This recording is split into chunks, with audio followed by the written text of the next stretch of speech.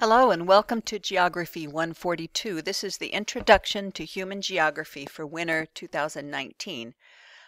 My name is Lynn Songer. I'm the instructor for this course, and I want to go over the syllabus with you, some general interface for using Moodle, and some expectations and some ideas for having a successful term. So I have a copy of the syllabus as a PDF open. And just kind of go over some of the general stuff at the beginning of this, and I hope you'll read through this. I'm going to go over it rather briefly. This is a 4-credit class, and my office hours are in the center building. My office is in the center building in 410H, but I'm also found in 455, so all on the 4th floor. The GIS lab is where I hang out more often. Officially, Monday and Wednesday, except for this Monday, the first Monday of the term, I'll be gone. But Monday and Wednesday from 9 to 10, Tuesday, Thursday, 2 to 3, and then by appointment on Fridays. Now, I'm required to give you my Lane email. However, this is not the best way to reach me. The best way is to use the Moodle message system, and we'll go over that a little bit more. So, Intro to Human Geography is a survey course that covers all of the subtopics or disciplines in human geography. So we're going to talk about, geography as a discipline, and then we'll look at types of culture, folk culture versus indigenous cultures versus population or popular cultures. Then we'll talk about population geography, demographics, how they change when we look at in the entire world. We'll spend a little bit of time on religious differences across the globe, ethnicity and migration, political geography, economic geography, and then finish up with urbanization. And so because this is a survey course or an intro course, there's a huge focus on just the general concepts and ideas that are covered in geography and the terminology that's used in this discipline. So there's going to be a need for some memorizing different terms and topics. It's a little bit like learning a language sometimes.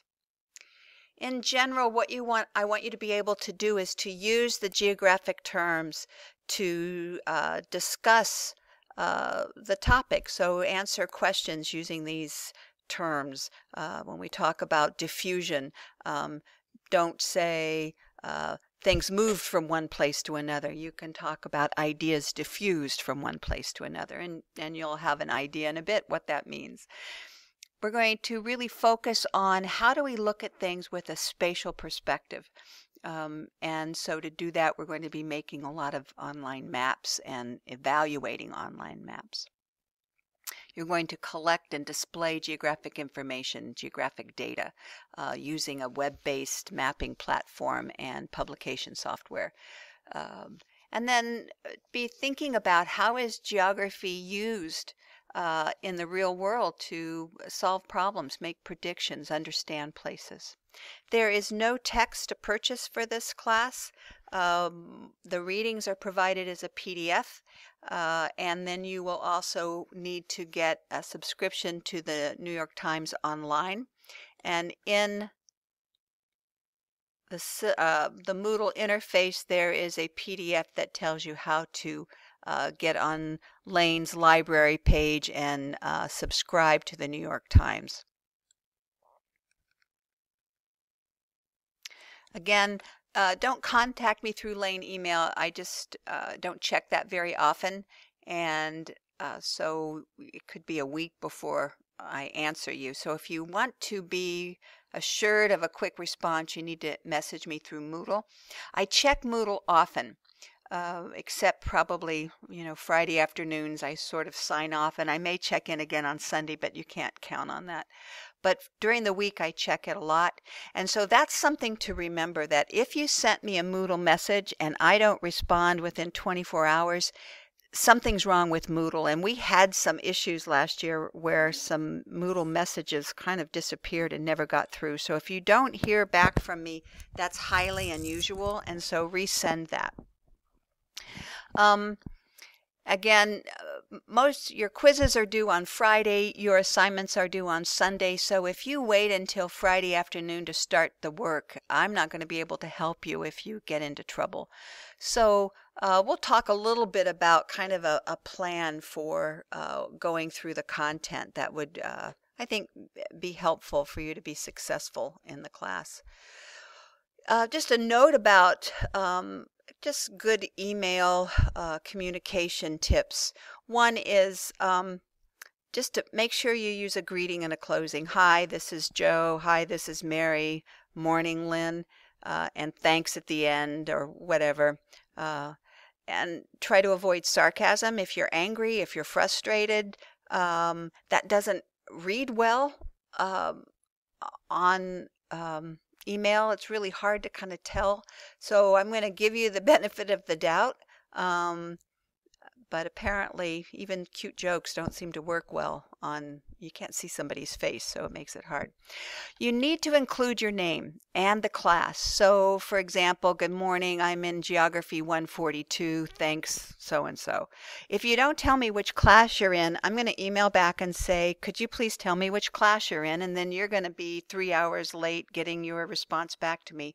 I have 100 and some students, 3 different classes, and I'm not going to try to figure out which class you're in. So you need to make sure you provide me with that information. If you have a question, be really specific.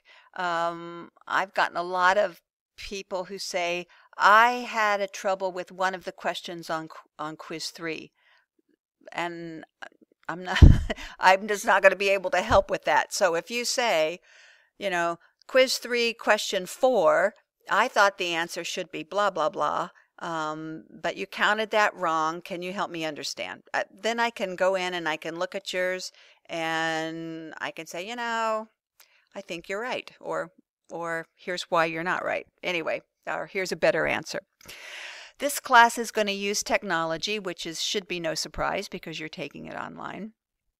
And but we're also going to be using a web mapping software. So the program is web-based. It runs on a Mac, PC, or Chromebook. You don't have to download anything. But it does require a pretty good internet connection because you will be pulling images from the cloud. So, excuse me.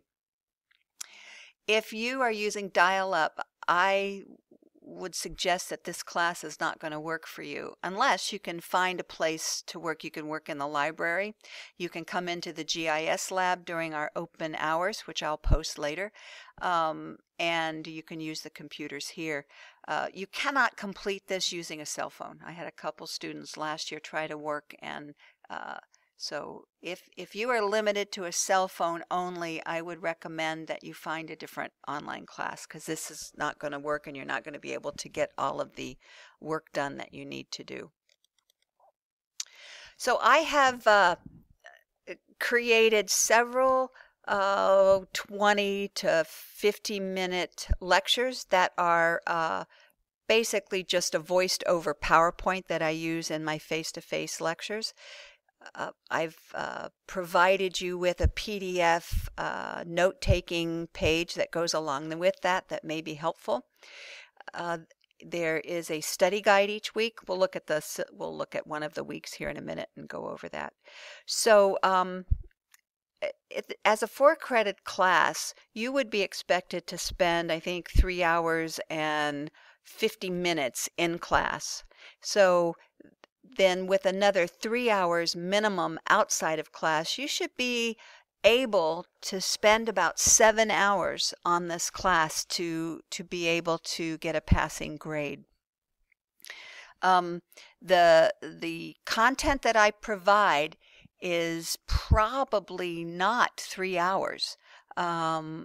So maybe 2.5 when we look at the PowerPoints and all of the smaller videos that I provide. So if you were to fill in all of the study guides and the questions, I would say you're probably at a good 4 hours, and then you need to figure out what's the best way for you to really integrate that material for yourself. There are a total of 280 points possible for this course. I will calculate your percentage based on 300, did I say 280? 380. Based on 370 points, and that basically lets you miss one quiz or assignment without a penalty. And then if you don't miss any, it's just a little extra credit for you. A pass, no pass in this course is a pass is 69.5% or better, and a no pass is anything less than 69.5%. There are 2 exams, one in week 5 that covers the first 4 weeks of material, and opens Saturday through Wednesday. If you don't take the exam and you get sick on Wednesday, I will need a bona fide doctor's note that you were in the hospital or sick from Saturday through Wednesday. There's plenty of time for you to schedule and take that exam. So if you miss the exam because you waited to the last minute and something came up, that's just going to be pretty horrific. Exam 2 is cumulative. Again, it will open Saturday before finals week and close on Wednesday. And so if you're sick, you need to have some doctor's note that says you were sick all days that it was open. So don't wait to the last minute. The exams are not open note. They are not open book. You can take them in the Lane Testing Lab here on main campus or in the testing sites in Florence and Cottage Grove. If you can't come to one of these sites, you can arrange a proctor. Here is the link for the proctor. There's a process you need to go through. It has to meet certain criteria. And then I'm contacted, so you need to get on that early. I need to have that information by week 3 so that I can contact your proctor and arrange by the end of week 3, so that in week 4 I can contact your proctor, make sure that everything's working and the exam is ready and open for you. If you're taking the exam at the Lane campus, you need to check when the hours are, and if you're taking it at Florence and Cottage Grove, call them to make sure you know what they need for you to bring to the exam. I do not accept any late work, and so the best practice here is you need to open the quiz. If you wait until Friday at 11 o'clock and you forgot to take the quiz, open it anyway, because if you don't open the quiz, you can't look at it later, and those questions will be really helpful for you in studying for the exam. So here is the weekly plan. It's pretty redundant from one week to the other, and I think I'm going to move from here over to the actual Moodle site. Okay, so when you open Moodle, I find all of these extra things on the left take over my real estate. So if I do that, I have a little bit more room to see things. So I close all of those, and they're just stacked over on the left of my window. Depending on the browser you use, this may look, right now I'm in, I'm in Firefox. If I were in Chrome, this might look a little different. If I were in Safari, one of the other things is that the video links, most of them are YouTube videos, but many of those links will work or not work depending on which browser you're using. So I have all 4 browsers on my PC available, and if I open a video and it doesn't work in one, I will go to another browser and try that. Okay, the announcement news forum. I would check this 2 or 3 times a week. I put up important announcements here. I may put up a reminder. I may put up a correction. If I get 5 or 6 people asking the same question, I may make an announcement here. Some people get a notice that there's an announcement. Some people don't. I have no control over whether you get them or not.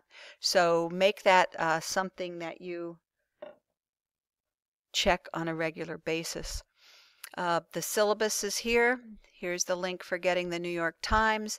I have a page for using Moodle. If you want to change your preferences, if you want to send a message, how to take a quiz, review the quiz. If you want to upload assignments, I think in this class we are not uploading assignments, we're uploading text. So we'll take a look at that in a minute. And I want to switch my role to a student so that you are seeing what I'm seeing. Here we go. Okay, so there we go. We're back to this. Okay, so week 1, what is it going to look like? Oh, one other thing. I have added a Excel document called a scorekeeper because the grade system in Moodle is not that reliable and calculates grades in a way that's pretty confusing for students. So here is the total possible points, 380. If you got all 380 points, you would actually have a score of 102.7%. So what you can do with this is you can add your own points. So if you get a 5 on the first quiz and an 8 on the next assignment and a 7, this will add your points up as you go. And so you can keep track of your own work and have a better, 888 extra credit points. That would be awesome. You have to write a textbook for that. Okay, so I just add this. I don't find the Moodle grade thing very helpful. And I don't, yeah, if you open your grader, well, because there's nothing to look at in this one, so forget that idea. Okay, all right, so week 1. So here is the plan, and this is what I would do were I taking this course. First, I would open up the study guide, so you can see that there's a lecture. I don't know, some of these pop up as an inset, some of them don't. I do not know why. I prefer not to look at this in Moodle. I would click this and then go into YouTube to watch it because it's a little bit bigger. And if you want, you can turn on the captions. Okay, so I find that, okay, stop. Hello, you can stop now.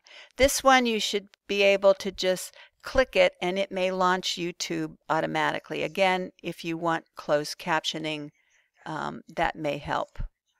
Okay, there we go. This is the video Lily. This is a sense of place. So these are some videos that I want you to watch. There are 2 readings in the folder. We'll get to those. But here's kind of the meat. So I would copy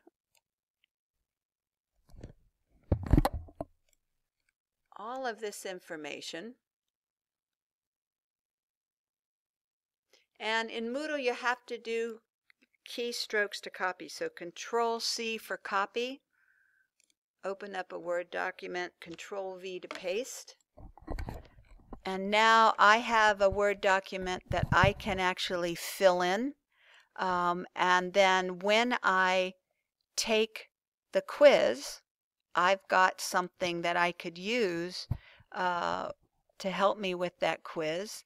Or some of these essay questions for the quiz are directly from the study guide. You could copy and paste your answers into the quiz. So that would be one thing I would do. I would copy that down so that I have this available as I watch the videos. The other thing that hopefully is helpful is in the reading,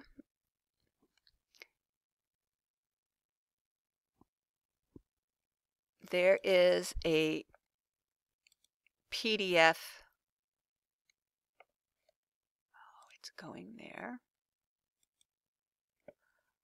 That you can print out and take notes as I go through the PowerPoint. I'm in week 2 now. Let's go back to week 1. There. Okay, so there's the notes for week 1.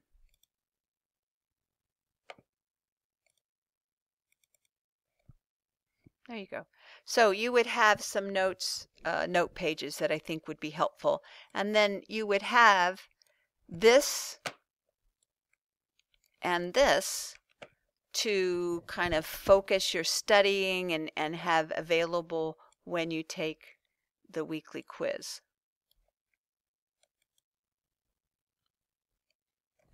So the quiz is one shot only. You have 1 hour to take the quiz. And as I said, if you don't think you have time, at least attempt the quiz. And then you can finish the quiz and get out of there. Look at that. You got to see some answers. There we go. Okay. The assignment here. This is the assignment link.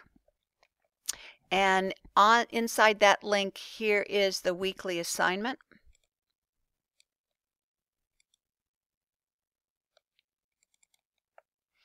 And the assignment is a step-by-step tutorial using this web-based software. And I have provided some little video links that hopefully will help you if you're stuck.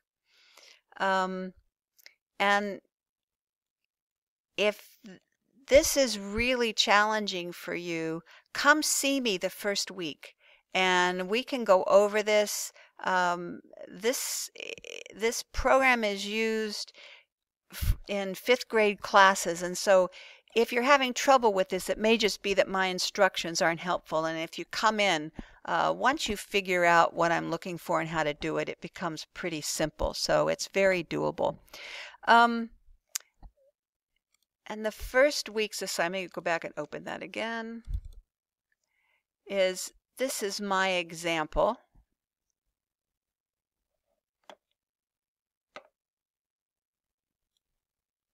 Of the story map.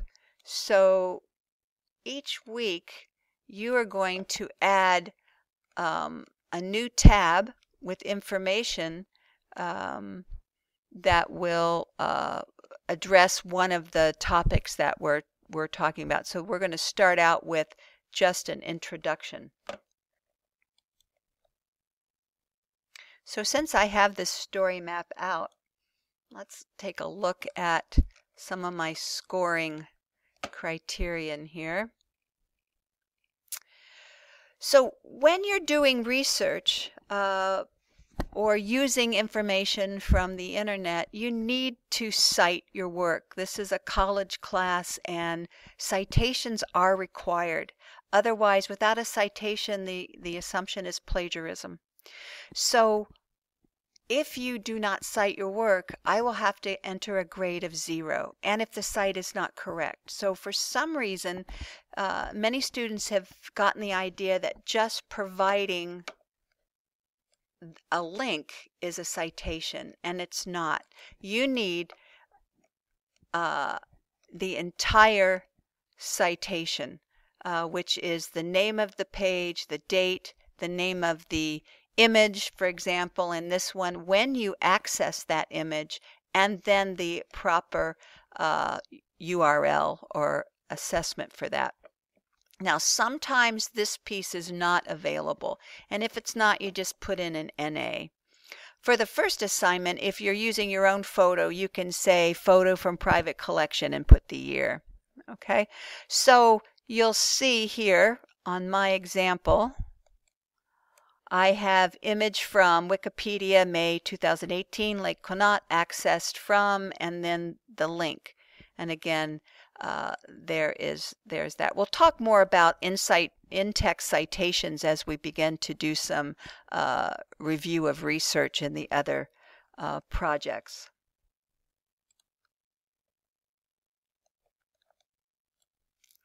For the quizzes, The quizzes are, again, open note, open book. They are timed. I think all of them have a 60-minute time limit. There are a mix of multiple choice, fill in the term, and some short essay. So the essays, I'm looking for a complete discussion. So if you use one sentence for most essay questions, you can be assured of not getting any points, because an essay is not one sentence. One sentence might be a short answer or a fill in the term kind of thing. Most of the questions will come directly from the study guide. If you answer them, you can copy and paste them into Moodle. So again, the study guides are your best friend, and if you have a Mac, again, I think the copy paste into Moodle is using Command C to copy and then Command V to paste. So you need to do that. The assignments, 3 points will come from your making the map. Where is that? I've got so many things up now. So here is this map would have 3 points. 1, because the map worked.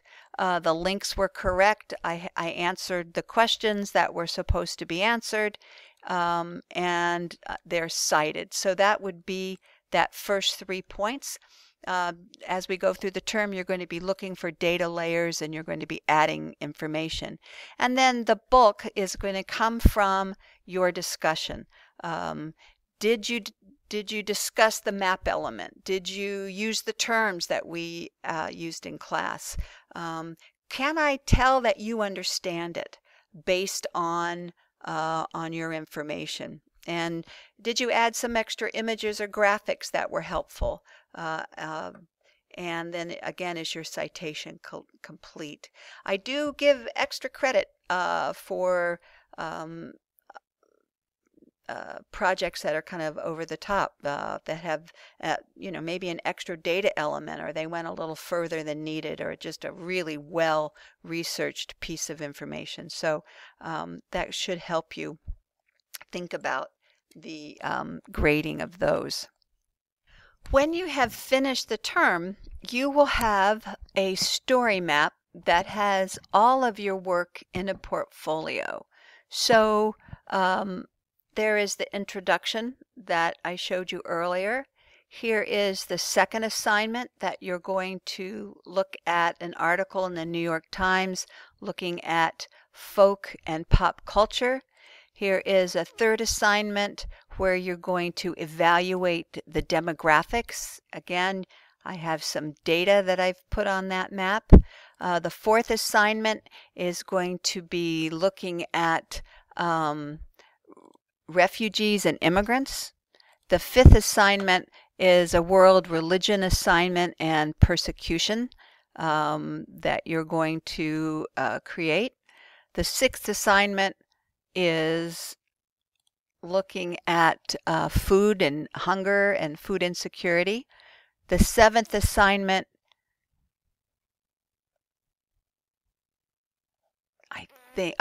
that's looking at economics in the world. And then the eighth assignment was a political geography assignment. And then the ninth one was looking at urbanization and slum cities. So you will be building this portfolio of mapping designs each week. And it's very exciting. You can't put it on the refrigerator, but it's pretty cool.